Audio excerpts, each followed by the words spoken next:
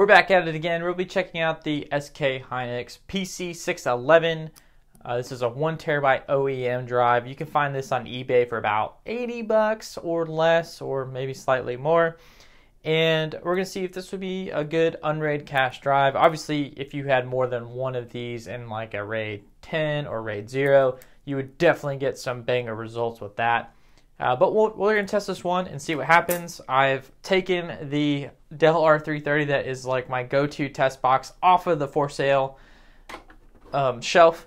By the way, you can buy this server on spxlabs.com/shop, as well as other NVMe drives and other goodies on there, so be sure to check that out. But I took this off the for sale shelf, and now we're going to be using it again, and that means basically reinstalling all of the hardware that used to exist in here. So we got to get our NVMe adapter plugged in, we got to get our X540 T2 NIC added back, and all that jazz. So y'all don't need to see that. I'm gonna get this thing hooked up, and then we will do the tests and see what we get. Oh, and did I say this is all happening over 10 gig networking? I think I did. I don't remember. Anyway, we're gonna do it all over 10 gig networking.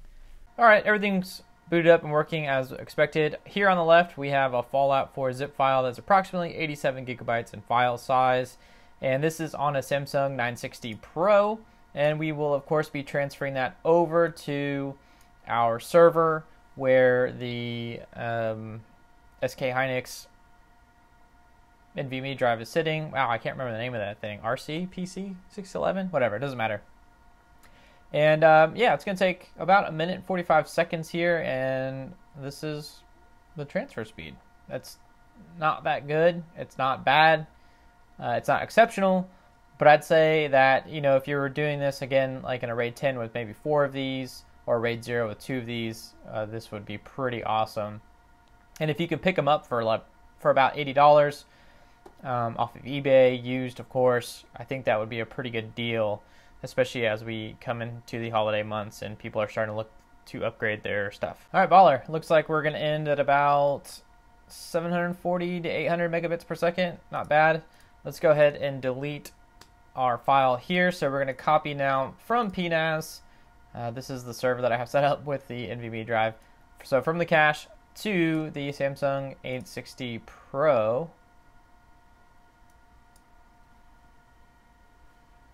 And we are getting a beautiful 1 gigabyte per second.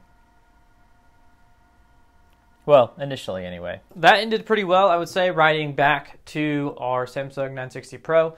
And the speeds there are good. Now I'm going to flash on the screen for you guys the Crystal Disk Mark benchmark scores.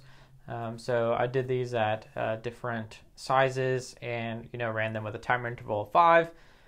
Pretty impressive, I would say. You could definitely do a little bit better, specifically maybe with the SK Hynix P31 Golds.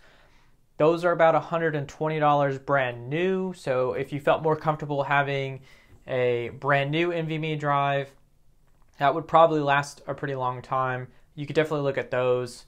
They'll probably go on sale here soon for Black Friday, so it's something to keep in mind.